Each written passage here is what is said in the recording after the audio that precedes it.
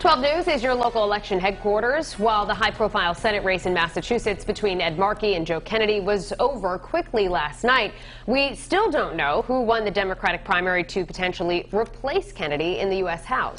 12 News politics editor Ted Nesi broke the story live last night when Joe Kennedy conceded defeat and joins us now live in studio with the 4th District race still up in the air. This race is all over the place. And this is a tight race. Let's take a look at the results right now. So this, again, is the race to replace Congressman Joe Kennedy in the U.S. House. This is the 4th District that runs from up in Newton and Brookline down through the Attleborough and Taunton into northern Fall River. You see there barely 1,500 or so votes currently separating Jake Auchincloss of Newton and Jesse Mermell of Brookline. That's out of over 100,000 votes that were cast. And one of the reasons we don't have a winner right now is when a race is that close and there are some number of ballots that haven't been counted yet, there's hesitation to call the winner, even though Jake Auchincloss has a small lead, until we know for sure all the ballots are in and it can't change. And this afternoon we learned that the Massachusetts Secretary of State is going to court so they can keep counting ballots. This surprised everybody, including me, this afternoon, Shannon. According to Secretary of State William Galvin in Massachusetts,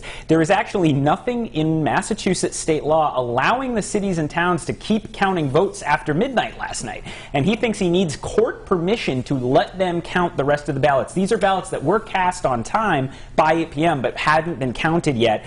The question is how many of those are out there. I've been in touch with Galvin's office. They said maybe 1,400, 1,500. The Mermell campaign told me just before we came on here they think there's more than that. But that's a big question. She has a sizable gap to close, and so you'd need to find quite a few ballots with her name on it for this to swing in her favor.